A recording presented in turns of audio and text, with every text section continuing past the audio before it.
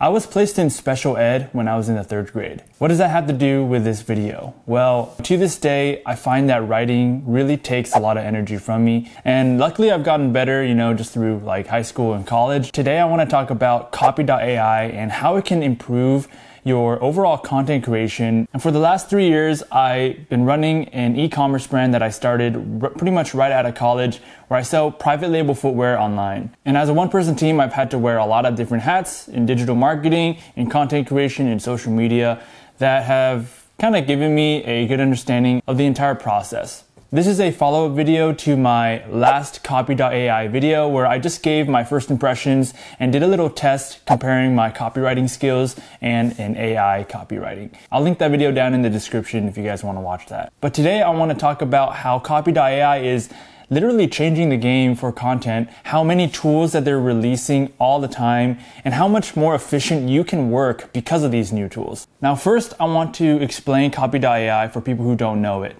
So let's say you're trying to use Copy.ai to create a hook for your blog. You can just type a little blurb about your company, the topic, the industry, what it's about, and it'll give you different types of hooks that you can use from there. But when you look at the results, you might not actually see a full complete hook that you are 100% satisfied with. Instead, you'll see different ways of thinking. Maybe you'll start off the hook with relatability. Maybe you'll start it off with a fact. And from there, it's your job to use your knowledge of your customer base and your audience to kind of optimize those different hooks. The best way to use Copy.ai is actually the same way you would use an Instagram filter. You upload the photo, you choose the filter, and then you tweak it to your liking, and then you post it. So from this example, you can tell that Copy.ai mainly saves you time in the ideation phase of creating content. For me, when I'm blogging, creating social media content, creating ad copy for my Facebook ads, a lot of the time goes into ideation, figuring out what the hook is, different ideas that I can use to capture people's attention. There's just a lot of things that go under the tent of ideation. Copy.ai is great for that aspect of it,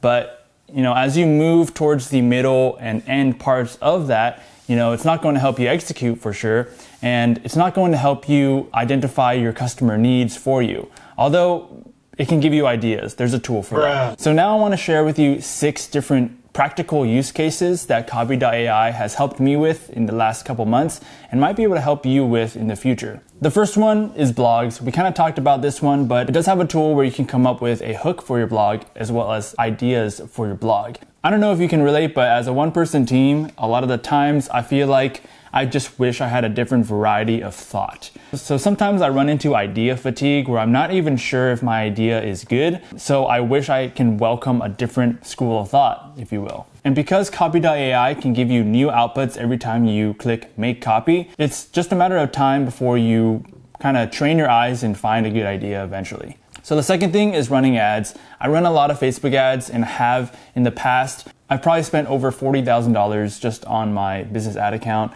in the past couple of years. And really part of what I've learned makes a great ad is a great combination of ad creative, ad copywriting, and interest targeting. Now the interest targeting is more technical. If you don't know about Facebook ads, you can kind of ignore that. But when it comes to copywriting and coming up with the right creative, the right video, how you're going to grab someone's attention within the first 2 to 3 seconds, then you need some ideas. You need some good ideas. A lot of the time I'm just testing and experimenting with like 5 different types of captions or copywriting. Sometimes it's hard to come up with those 5. And that's where I would use Copy.ai to kind of give me some ideas. Especially with copywriting, I feel like we have our own biases on like what makes a good hook, why someone would keep on reading. I like to use Copy.ai as kind of like a neutral third party because I know that I'm not just like in my own head about it. So I know what to look out for, but sometimes I just am missing that variety. So the third one is social media management. They have a great tool for Instagram and Facebook captions, but mainly for Instagram. If you think about the amount of time that you spend coming up with Instagram captions, it's pretty insane. Considering Instagram in 2021 is kind of going down in organic reach, especially compared to like previous years, you probably don't want to spend a ton of time just like nitpicking every single letter and word and punctuation. You might as well let Copy.ai create 10 different captions for you, and then you can kind of, like I said, take it and edit it the way you want based on your knowledge of the customer. If you have the creative for 7 days worth of Instagram content, you can create the captions in literally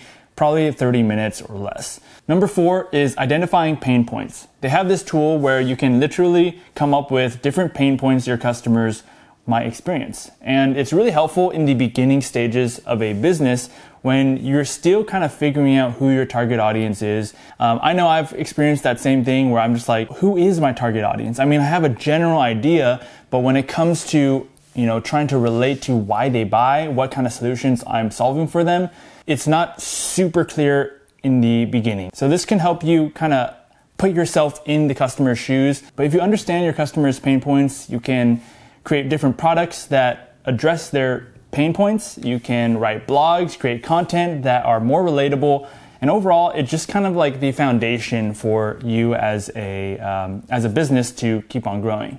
Number 5 is new business names. These are pretty useful when you're just getting started with a project or a business that you've always wanted to start. I'm not great at coming up with names personally. I feel like they're just too verbose, too long, not very snappy. You can put in a blog about peanut butter and it will come out with different names for that blog, and you can choose from there. Number 6 is website copy optimization. I know for me, I'm always testing out different types of hero copy, and I know that updating this copy will help new customers learn about me in a quicker way, in a clearer way. And if you're not communicating why they should stay, what's different about you, what you're selling, what the benefits and the features are about your product, then they're gonna leave really quick. So yeah, they have a tool for different types of hero text that you can use for your website. They have product descriptions tools where they can spawn different product descriptions.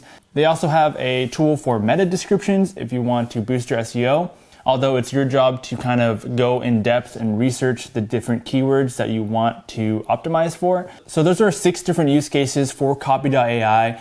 And like I kind of mentioned in the first video, this is a tool for people who are freelancers, who are YouTubers, who are small business owners, who have employees that they want to give this tool to so they can work more efficiently. It's a good tool, so I would definitely check it out. And at the very least, try out their 7-day free trial. I'll leave a link in the description below, and you can give it a try for yourself. So those are some useful use cases, but now I want to talk about the future of CPT-3, which is the AI that powers softwares like Copy.ai. If you didn't know, it was created by a company called OpenAI, which is founded by a few different co-founders, one of which is Elon Musk. So Elon Musk is helping you write and read better. I'm not mad about it. If you go to OpenAI's website, you can see different types of uses that CPT-3 is used for. And one of them is literally creating an article where only 52% of the people were able to tell if this was an article written by a human or a robot. That's how close, that's how advanced this language model is. Imagine if Copy.ai came out with an option to create full-on medium-sized articles, 500 words, 1,000 words, and you can essentially type in any topic like the history of Genghis Khan, I don't know, and it would come out with a 1,000-word essay on Genghis Khan.